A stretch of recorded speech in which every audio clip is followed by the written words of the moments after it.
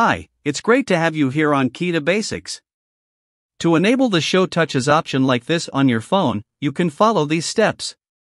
1. Open the Settings app on your Android device.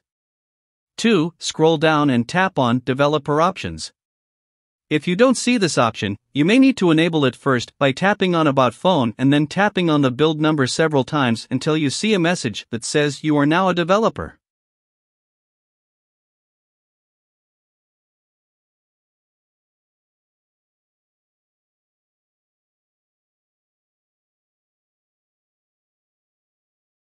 Three. Scroll down to the Input section of the Developer Options menu.